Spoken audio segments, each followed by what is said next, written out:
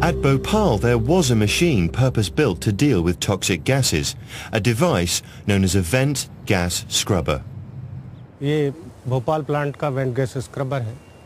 This is the vent gas scrubber we had at Bhopal.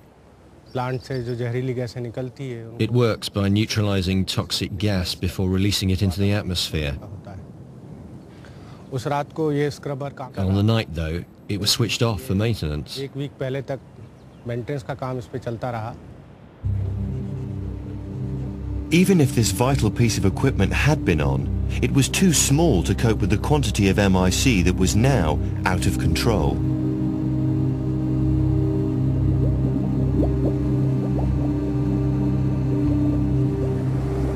This is really bubbling violently now. As you can see, lots of gas being generated, and of course at Bhopal, the whole thing was happening on a scale 100,000 times bigger.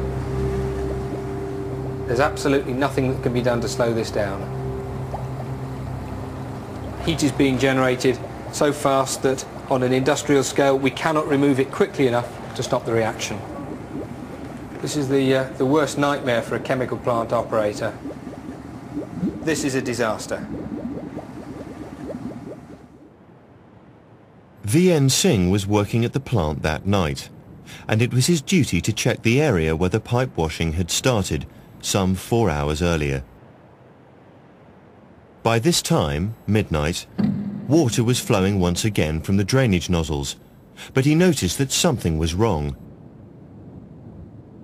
The disaster was just minutes away. When I got here, I saw water running out of the bleeders, but my eyes started to hurt. This was quite common at the factory, but that day it was very, very bad, so I ran to the control room. What VN Singh saw when he got to the control room about a minute later was the final stage of a chemical process that had been underway for over 2 hours.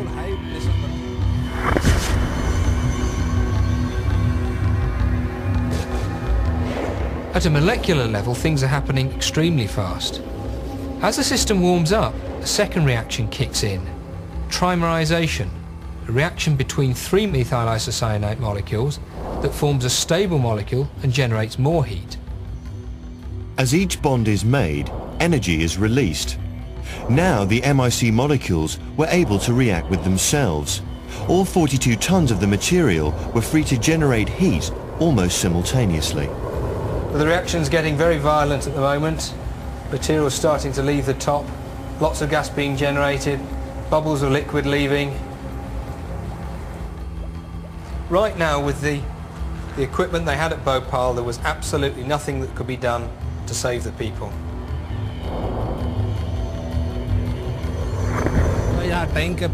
So I came running out to tank E610, and even though it was underground, you could hear a terrible rumbling noise, and the concrete started to shake and crack.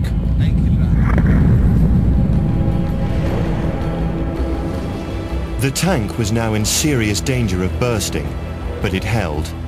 Instead, a pressure relief valve blew, and the gas was on its deadly way.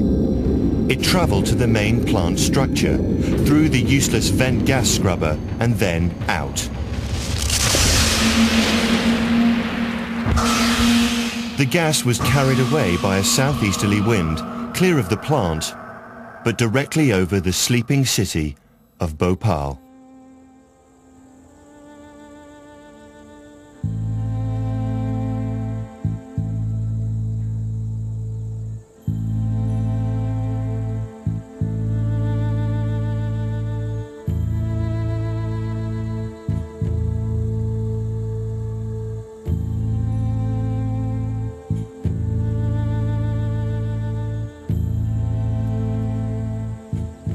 When I started working for Carbide in 1971, it was one of the proudest moments of my life because I was selected to work for Union Carbide.